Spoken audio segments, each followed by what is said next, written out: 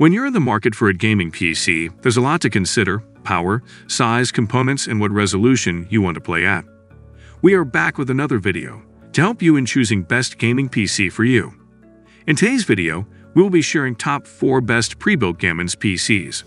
So stay tuned till end of the video and don't miss any of these. But before continuing further, kindly hit the subscribe button and press the bell icon, so you never miss any update from us. Let's continue with our video. Number 4. HP Omen 30L. The HP Omen fits in some high-end hardware into a bit of a tight space.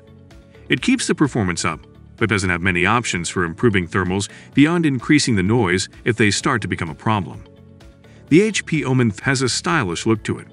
From the front, it has the cold feeling with a semi-transparent tempered glass panel that shows off the HP Omen logo at the top and a single ring light on the front intake fan near the bottom. Coming around the side of the HP Omen, you get to see the interior lit by internal RGB lighting. There's a decent smattering of ports available on the computer, including 2 USB-A ports on the front of the case alongside a combo headset jack and a dedicated mic-in port. Unfortunately, there's no USB-C port on the front of the case. HP touts this as its most customizable gaming PC it's ever made, and it offers toolless access through the removable glass side panel. But taking a look inside, this doesn't look like a PC that's easy to do much customization with. To start, there's not a lot of extra unoccupied space, especially when it comes to custom cooling. There's only one fan slot at the front and top of the case, and the rear exhaust slot only has space for a single small fan. The hard drive cage is also squeezed in at the front of the case.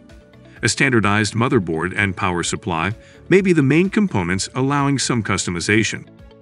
But even that motherboard lacks extra PCIe slots for expansion cards beyond the installed graphics card. Number 3. Corsair One i300. The Corsair One i300 is a compact gaming PC with high-end parts. It won't take up much room on your desk, though you'll sacrifice some upgradability for the size. You'll pay a lot of money for it, but you'll get big performance in a small package. If desk space is at a premium, the Corsair One i300 may win over your heart. The small tower is a black metal obelisk, but its base takes up very little space on a desk compared to your typical mid-tower. The sides feature triangular cutouts to let air in, while air is exhausted out the top through a large fan. In that way, it's similar in design to the Xbox Series X, but Corsair has been doing this before that console was even announced. The very top of the one looks like a large heatsink made of a series of fins with gaps for air to shoot out. There are 2 RGB strips on the front of the desktop, each flanking a Corsair One logo. You can change the colors and patterns in Corsair's IQ software. Near the bottom of the Corsair One's front face are 4 ports: a headphone jack, 2 USB Type-A ports, and USB Type-C. This is a pretty convenient location for peripherals that you unplug often. Between a liquid-cooled NVIDIA GeForce RTX 3080 Ti and Intel's latest Core i9 12900K, the Corsair One i300 is pushing top-of-the-line parts for gaming.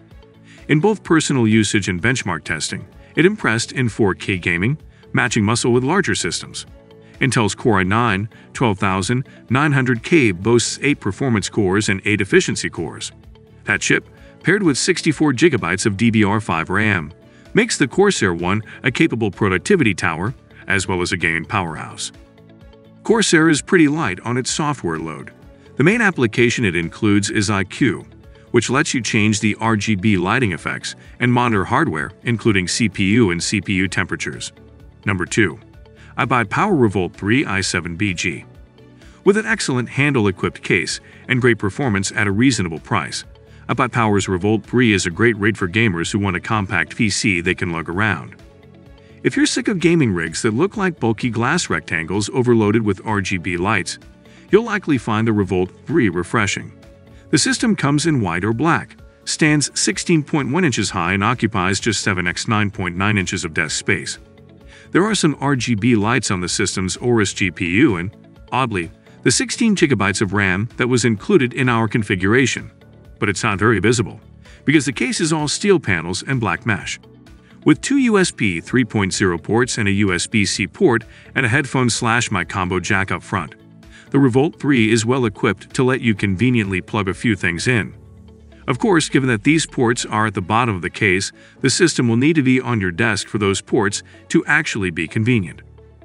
With its Intel Core i7-11700K of CPU and Aorus RTX 3080 graphics, paired with 16 GB of T-Force branded RAM, the Revolt 3 packs some of our favorite current components. Even the 1TB Western Digital SN 550M2 SSD is one of our best SSD picks. Number 1. MSI Aegis RS 11th Gen. The MSI Aegis RS 11th is a powerful gaming desktop with the latest parts from Intel and NVIDIA, and off-the-shelf components that allow for easy upgrades. How much you like the design of the Aegis RS will rely heavily on how much you like one of MSI's existing PC cases, the MPG Gungnir 110R. It's a mid-tower chassis, with both tempered glass and black aluminum. The front is split between the two, making it look like the two-face of computer cases. Considering our review unit had 3 RGB fans up front, I didn't love that they were half covered up. It's a weird design choice. The left side panel is tempered glass, which lets you see your components, while the right side is opaque and covers up the cable management. There are 2 dust filters, a magnetic one on top of the case and a second one in front of the intake fans. There are 3 120mm intake fans on the front. There's another on the rear as exhaust. But it also cools the radiator on the MSI Core Liquid 120 liquid cooler for the CPU. There are 5 ports on the top of the Aegis RS chassis, a USB 3.2 Gen 2 Type-C port, a pair of USB 3.2 Gen 1 Type-A ports, and separate 3.5mm headphone and microphone jacks. The right side panel comes off the same way as the glass door, and it's the easiest way to access the HDD and the PSU, which are hidden beneath the shroud. The case's RGB controller is also back here, and there's another 2.5-inch drive slot. The NVIDIA GeForce RTX 3080 and Intel Core i7-11700K are potent for gaming. MSI has paired it with 16 GB of RAM, a 1TB PCI Gen 4 SSD, and a 2TB HDD. The CPU has 8 cores and 16 threads. Its competitors, though, pose a threat, as many high-end PCs come with Core i9 processors that have more cores. It should be noted that even the Core i9 Rocket Lake has just 8 cores, so this isn't a limitation of testing the Core i7. MSI includes a keyboard and mouse in the box, which are good enough to use if you don't have a lot else lying around, but that you may want to replace if you already have favorite peripherals. If you're looking for the latest and greatest, the MSI Aegis RS 11th delivers you the most recent parts from Intel and NVIDIA. We hope that you have enjoyed our video. Kindly give it a thumbs up, and don't forget to subscribe to our channel and press the bell icon, so you never miss any update from us. Thanks for watching the video.